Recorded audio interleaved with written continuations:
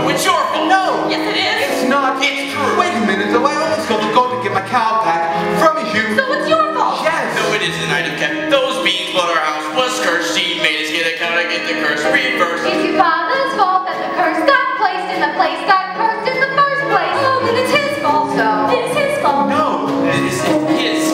Wait a minute, though. I chopped on the beanstalk, right? That's clear. Without any beanstalk, then what's clear is how did the second giant get down here in the first place? Second place? Yes, how? Who had the other bean? The other bean? You were You talking to the other bean. I didn't. Yes, I did. So it's yours. No, it isn't. So it's her. No, it isn't. Then it says that she saved that bean to obtain your shoe. So the one who knows what happened to the bean is you. You mean that old bean that your wife? Oh dear, but I never knew it, so I threw it all. Look here. So it's your fault, but. See, it's your fault. But. And it isn't mine at all. But But if he hadn't gone back up again. We were needy. You were greedy to keep